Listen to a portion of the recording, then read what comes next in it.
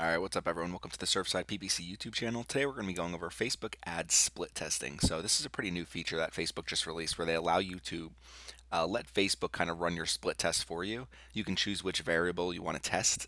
They have 4 different options, and then you just allow Facebook to split test everything and then come up with whatever the best option is for you. It's a great way to optimize your campaigns because you can test different audiences, different ads, different ad creative, different things like that. So you can kind of find what works best for your business. So to get started, all you need to do is come to your Facebook Ads Manager here. We're going to click on Create.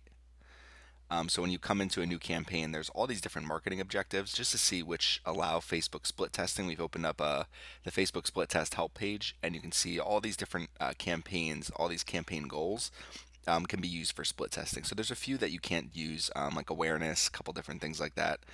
So if we just scroll down real quick, we can see there's 4 different variables for split testing. So each of there's a lot of different options here. You have target audience, delivery optimization, placements, and creative.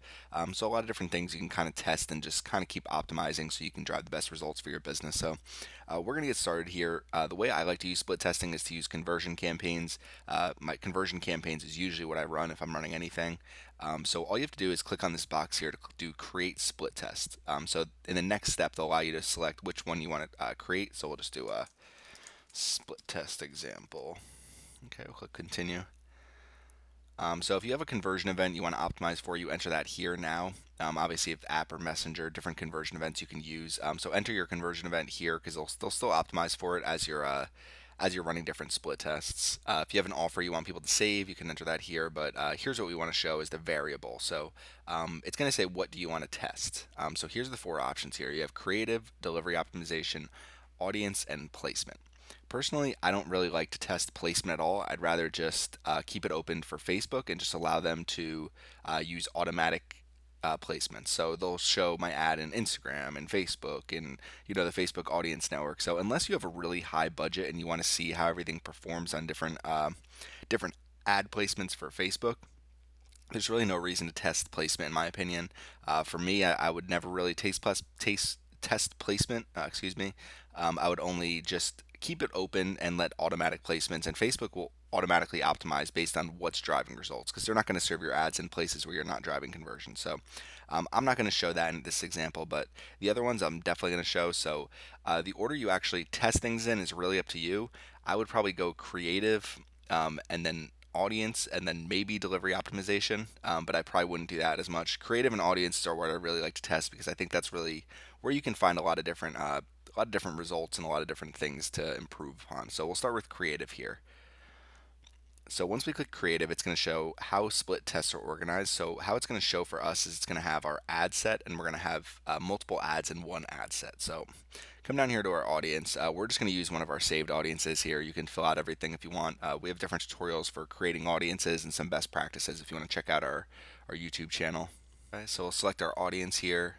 So placements, again, automatic placements, that's what I like to use. Delivery optimization, so this you can test this as well. Obviously, you have to create each split test separately, but you could test this as well. We're obviously going to optimize for conversions.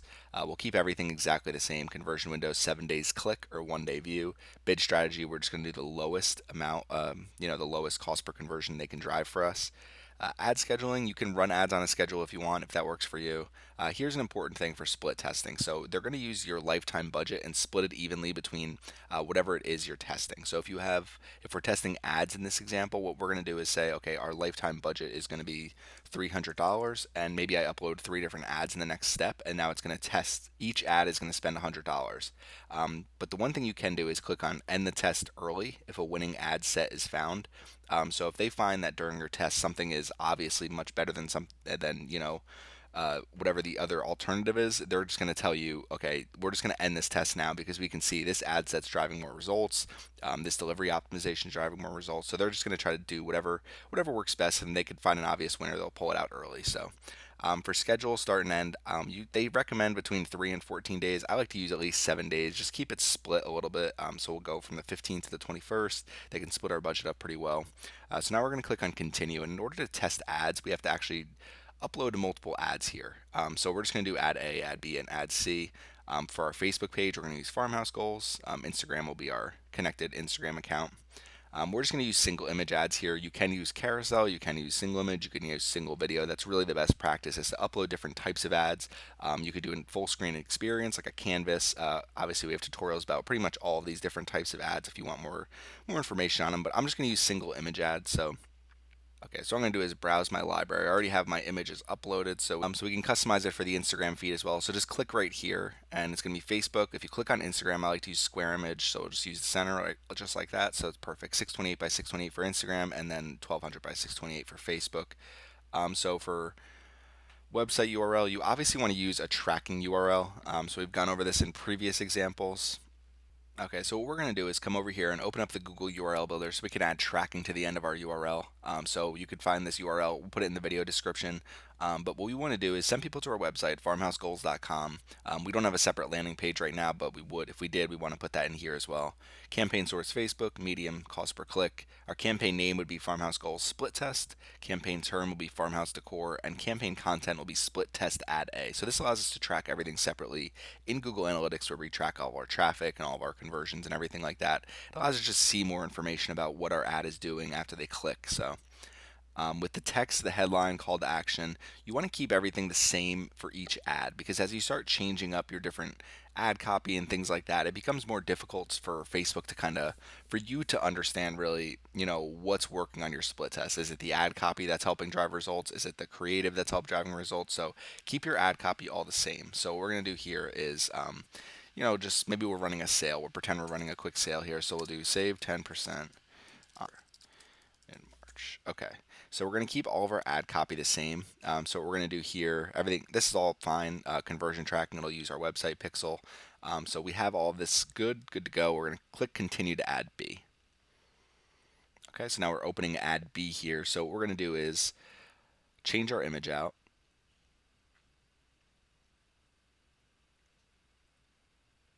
Okay, so now once we upload this new image, it's going to save all of our ad copy that we entered in the previous step, so that won't change at all. It's just going to change the image here, which is exactly what we want. We want to come over to the Google URL Builder here, do split test ad B. Okay, so we'll copy the URL because that'll allow you to see which ad is driving better results on Google Analytics based on your website. So, okay, split test ad B. Use a different image for Instagram, so square, done. Okay, so we should be all good here. We have add B, right Facebook page and Instagram account. Okay, perfect. So now if you want to test another ad, you just click that here. We create a new one, so it'll start with ad C. So I'll just upload this real quick. Might as well. I already have the ad ready to go here. So this one actually. So pretty quick once you get started with everything. So now all we have to do is click submit, and then Facebook is going to run our ad. We have a $300 budget. It's going to split it between each different ad. So that's all it is. Pretty easy, pretty simple. We're just testing our creative here. So Facebook, whatever creative is driving the best results here is going to be what we continue to go with for future campaigns and what we can kind of learn more from. So these creative images are all pretty similar. You'd probably want to switch them up a little bit more so you can kind of see our images are kind of all similar. They're all a kitchen, a farmhouse theme. So you could switch things up a little bit, maybe try different lighting for pictures, different styles, things like that. So definitely test the creative.